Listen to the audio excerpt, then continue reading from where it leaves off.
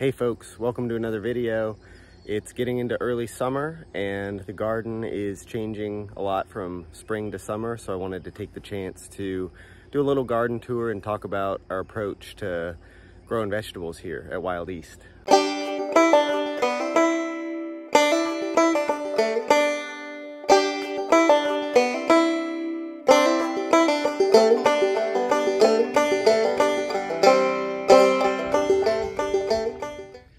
So I'm standing here in the market garden, and we started at a relatively small scale this year.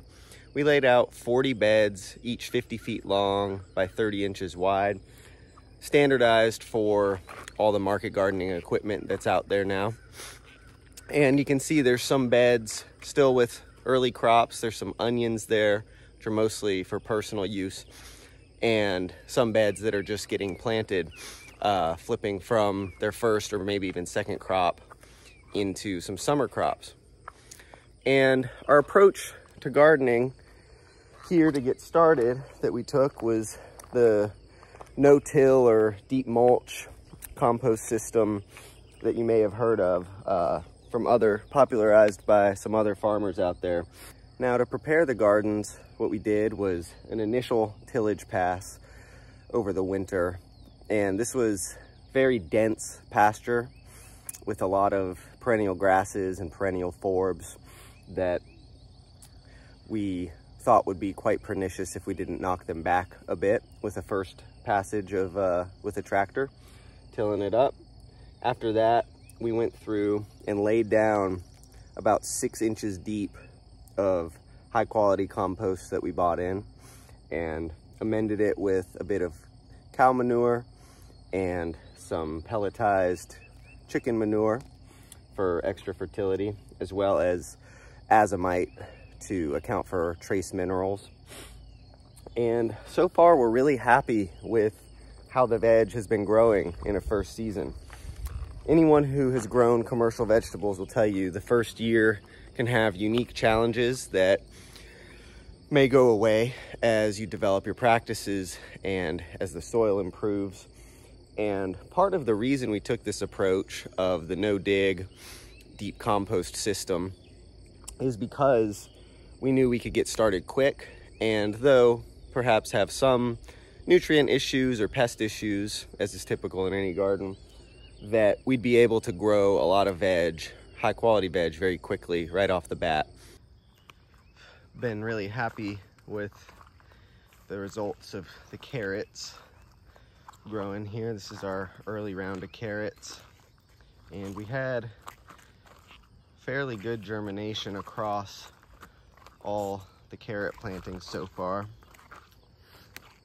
Part of what you see here in our layout is a wider bed, or sorry, rather a wider row in between each block. So we have blocks of 10 beds separated by a 5-foot path with a 3-foot path going that direction. And in this path, we planted perennials with the hopes of establishing a perennial hedgerow that runs in between each block of 10. So we planted native flowering and fruiting shrubs that will fill in and create microclimates, habitat, windbreaks.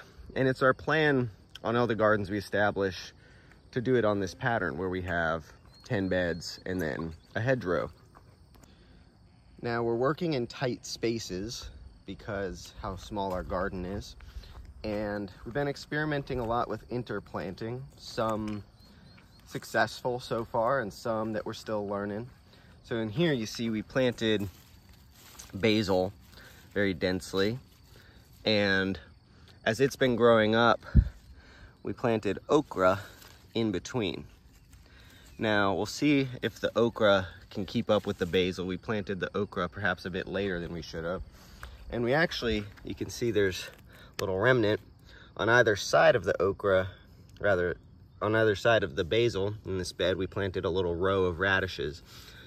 So while we're just getting into harvesting the basil, we've already gotten a harvest of radish, and the hope is that the okra will come up and continue to be a crop throughout the summer, so that we can cut out the basil when it's done and then plant direct seed, or perhaps transplant some lettuce or something like that where the basil currently is. If you watch the No-Till Growers channel, Jesse talks a lot about relay cropping, where you have multiple crops that are on different timings in the same bed, where you can pull one out while the other's still growing and replace the one you pulled out with a new crop, and kind of keep a cycle like that going all the time. So we've been experimenting with that a bit in our brassica patch as well.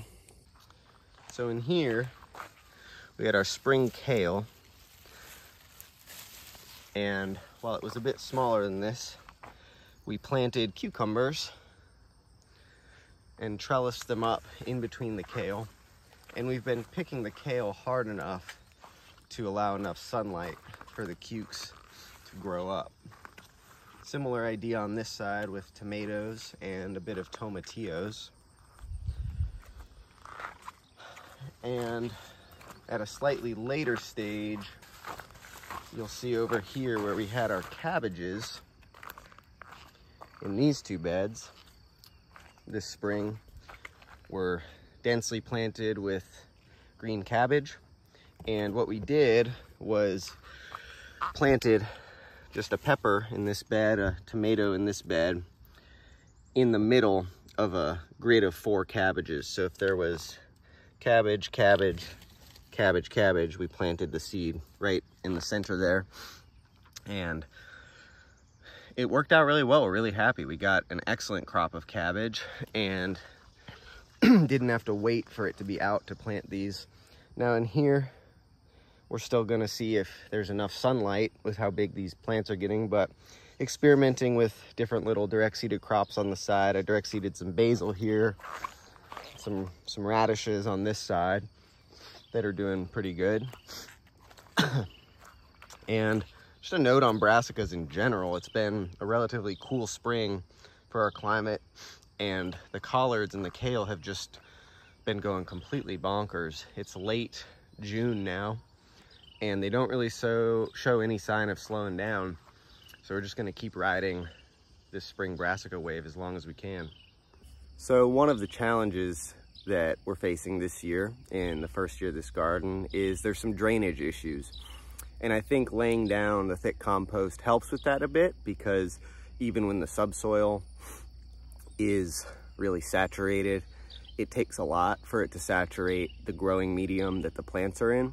But we did have an instance last week where it rained really profusely for about 4 days in a row. And you could really tell the spots in the garden where the drainage was worse than others. Now we're correcting this over time by broad forking at each bed flip, which we expect to help quite a bit over the first few years. But this bed is a perfect example where you see the beets here just look terrific. And this is what they were all looking like before the rain.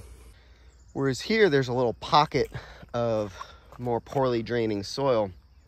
This is the same bed and just a few really feet apart from one another. This is where, in the worst of the rain, there's a bit of standing water, and I'm hoping these beets will recover, but you know, once we continue to correct the problem with broad forking and making those adjustments, hopefully this won't be an issue for the long term. Now, this method of gardening with the thick compost is known to not only be effective to get started quickly and cheaply, but also as a really good method to minimize weeds. And that's a question that a lot of folks get, is how do you manage weeds on the garden? We have had some weeds. They've all been perennial weeds, mostly grasses and forbs, just poking up through the compost. But it really hasn't been much of an issue. I spend maybe about an hour every 10 days or so weeding this space, and that's sufficient to keep it virtually weed-free.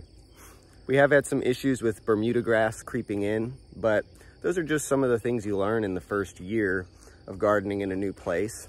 And, you know, it's nothing to get too worried about or fret about. It's just little adjustments you can make, both in an existing garden as well as when you're establishing new gardens in the future. So I think what we would have done differently is, particularly around the edges, done a layer of cardboard underneath the compost as a weed barrier.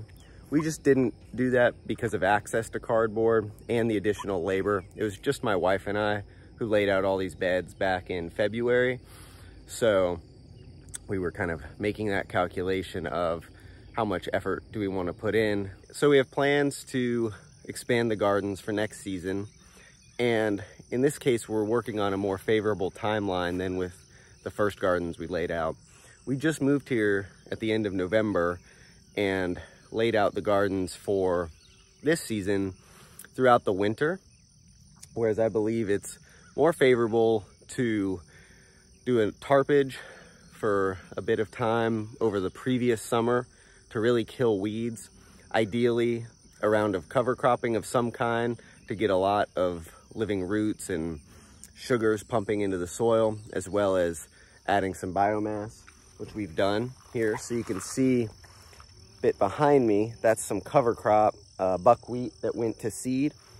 And where I tarped, I scythed it down before it had gone to seed and tarped it. So underneath the tarp, there's a ton of biomass that's breaking down.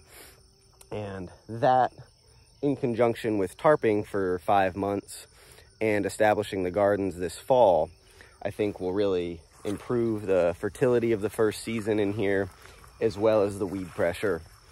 It's our plan in here to establish these beds sometime in September and put caterpillar tunnels over them to allow for fall, winter, and spring growing. So while we're having fun in this year in the summer garden, and it's returned its investment already just in the first several weeks of producing and selling, we're already changing our strategy for the coming years. We want to put summer vegetable production to rest and really be able to focus on the animal enterprises and crank up the vegetable production during the other 3 seasons. We live in a very mild climate in the shoulder seasons as well as the winter, and with a bit of protection from tunnels and greenhouses, we are planning to just produce vegetables in those other seasons. And part of the reason for that is, in our context, the summer vegetable market is very saturated, and a lot of the awesome local organic growers, they dial it back a bit in the shoulder seasons and the winter. So there's market availability for us to sell vegetables in those other seasons, whereas it's more of a challenge in the summer. We also feel, in our experience, like it's just more enjoyable growing in those other seasons. The pest pressure is lower, the weed pressure is lower, the disease pressure is lower. It's not as hot working in the garden during that time. And whereas sometimes summer vegetable production can feel like a bit of a slog, I find it extremely therapeutic to spend time in a high tunnel greenhouse in the middle of winter or late fall, when the environment around us is all brown and gray. You can kind of retreat into this beautiful space where there's so much green. So there's a lot of reasons for that change of approach, and we're excited to move forward with that plan and just focus on personal garden production during the summer months. We really love growing heirloom varieties of storage crops, corn and paste tomatoes and different kinds of hot peppers that just don't make sense in a commercial context at our scale. So that's the plan for next year, and hopefully beyond, is to just do a summer garden for ourselves and crank up the production of vegetable for market during fall, winter, and spring.